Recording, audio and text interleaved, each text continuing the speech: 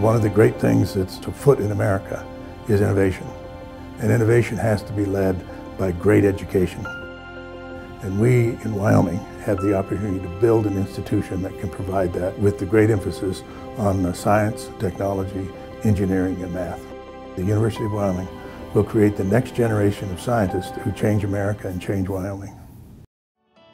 There are these three initiatives currently underway at different levels of development: the science initiative, the education initiative, and the engineering initiative. But I think we all envision the same set of outcomes. We would like for an integrated STEM experience for our students. The science initiative is important to both the education and engineering initiatives in that core sciences really are the gateway for students coming into STEM fields. One of our goals is to make all of these initiatives make an impact in the state of Wyoming in terms of the kinds of students that we can supply the state, but also in terms of economic development and broadening our economy. So the science initiative involves commitments to new facilities, as well as some commitments to some programs. And we want to build facilities that bring together in really creative ways advanced resources for research and teaching, as well as open lab spaces and collision spaces that allow for lab groups and departments that haven't traditionally interacted as much to start getting together and identifying some interesting new ideas to solve problems. Engineering Initiative is a major reinvestment by the state of Wyoming in engineering education, research, and outreach across the state. And what it really is to us is a refocusing of our college back to its land-grant mission. For the state, it really creates a 21st century workforce of engineers and computer scientists that will help support not only the existing economy of the state of Wyoming, but also its future economy. The Education Initiative is an effort to bring the College of Education and its programs into a continuous improvement process that builds on the strong history of the past but leaps forward into what the needs of the 21st century classroom are, and specifically for Wyoming classrooms. The Education Initiative will help the university in that it will elevate the College of Education to a position of preeminence because it will be preparing the best of the best teachers. When you have a strong College of Education that is considered the preferred provider, that eventually gets out into the broader university in terms of impacting the kinds of instruction that other professors are offering on the university campus, which then tends to translate into greater student success.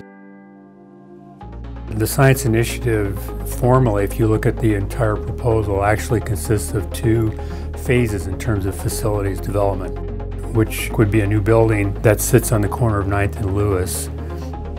The building that's proposed as part of the Science Initiative has several important features that will benefit students here as well as the state. One of these is that the building will house active learning classrooms, which will enable the delivery of active learning content or experiential learning for students. And this is something that is our product, if you want to think of it that way, from the university. One of our products is the students and the quality of their education. And this can be achieved through multiple avenues. One of these is to improve the in-class experience of undergraduates. And this can be achieved by improving the educational practices of the faculty here through, for instance, the application of active learning exercises. What's really important about what the University of Wyoming is doing is that we're stepping forward and taking the risk to really teach differently.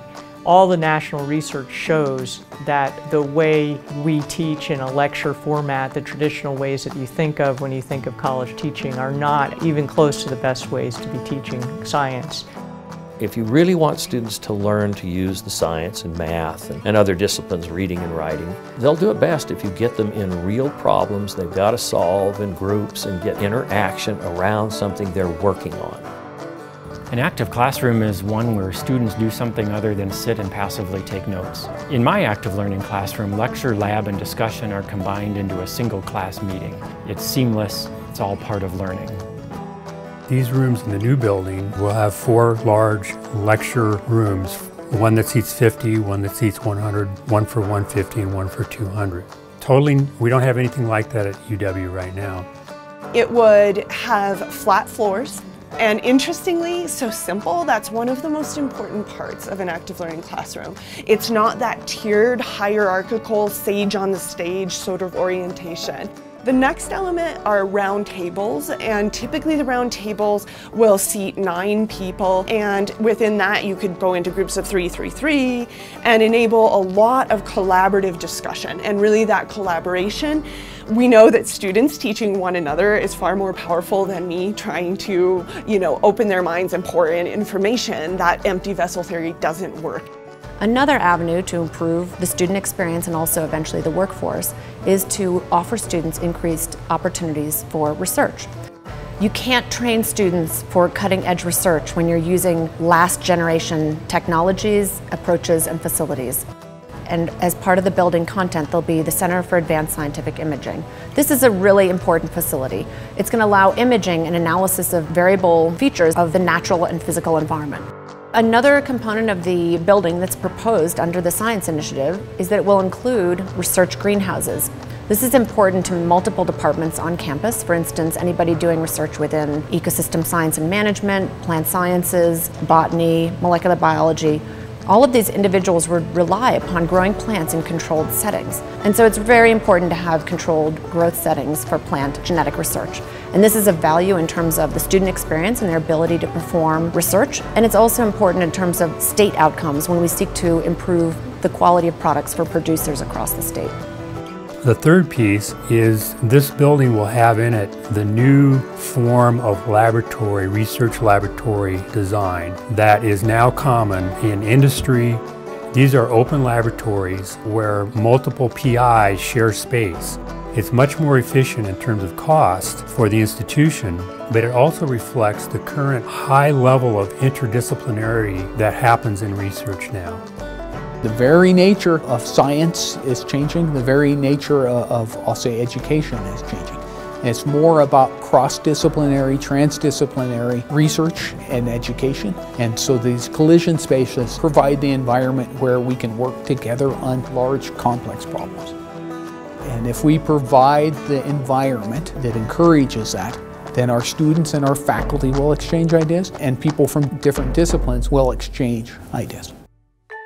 We expect astronomers, microbiologists, chemists, ecologists, evolutionary biologists, all to interact within this single facility using the same kinds of tools, and they'll start thinking about how they can solve complex problems across disciplines just by nature of having this core facility that they wouldn't have otherwise addressed. We support collaborative teams of people who are working around central themes that are important to our research interest and the interest of the state of Wyoming. Wyoming is really blessed with some tremendous supercomputing resources here within the state, not only here on campus, but over at NCAR on the way to Cheyenne. A large part of our faculty here and student body use those supercomputers as part of their research programs. Through our partnership with the National Center for Atmospheric Research, University of Wyoming has access to 20% of one of the world's fastest computers devoted to science. Also locally on campus, we have Cluster, a supercomputer that's available for faculty as well as students. The way I like to think about supercomputers is in many ways like a microscope. Every time you get a bigger, better microscope that gives you finer resolution, you see phenomena that you couldn't see before. For me, and I think a lot of faculty who are involved in the Science Initiative, we are interested in providing awesome opportunities for our students. Giving them a broad-based training in critical thinking and technical fields, I think positions them well for their future careers. Other way that they'll benefit is through participation, for instance, in the Wyoming Research Scholars Program. So this is a program that provides students the opportunity and funding to participate in a research faculty's lab and have hands-on experience in research. So the Wyoming Research Scholars Program was funded by the state of Wyoming. This program is aimed entirely at student success. Students are really getting the opportunity to do research and do science and practice science rather than just reading about it and learning about it in their classrooms. The program began in the fall of 2015, and they come from departments all across campus. So we have mathematicians and astronomers and biologists and chemists, all departments across the campus. It's meant to attract our top students from Wyoming to stay in state, from both high school graduates and community college graduates. Also, some of our students will graduate from here and be some of the top scientists in the state, and they may very well be the students who are of tomorrow who start new technologies, start new businesses in the state. By elevating the core science programs at this university, both in terms of education and research, it will help to bring a more competent and capable workforce to the state. And it is true that will allow for diversification of our economy. High-tech businesses will not move to the state of Wyoming without a very active research climate. This will help Wyoming's economic diversity. This will help Wyoming students stay in Wyoming if they can find jobs here. And the big hope is that Wyoming students are so well prepared and have the vision that they can start companies here and employ more Wyoming people right here. It's a wonderful place to live. It's a wonderful place to do business. We want to help our graduates do that for Wyoming. At the University of Wyoming, you've got something very different here. You've got a culture that right now has people that compete at the world-class level in research, that love to teach, and they're already collaborating. It's just the best possible outcome when you can have positive synergies, like-minded people that are motivated to teach, to learn new information, then again in turn to teach that information, put them together. It's a great thing. But to be competitive and to really take the state forward, we need to make that investment.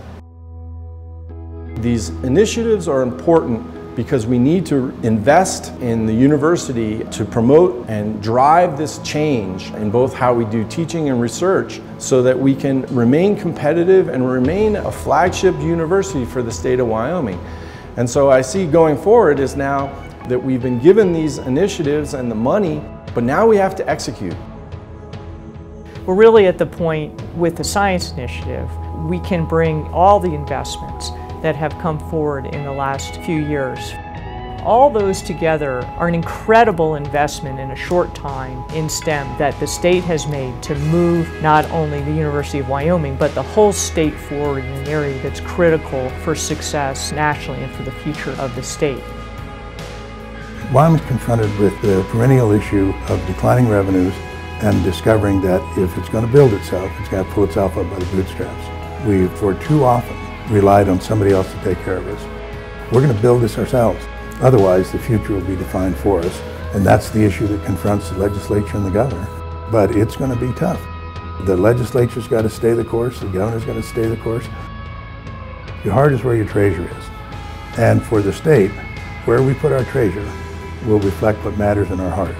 And if it matters to us, as much as we say it does, to diversify the economy, build the university, create educational opportunity for our children, and build a future that works, then the money will be there. And it's just a simple test. You either man up and get it done, or you let it falter. Because we are Wyoming, and we can do this.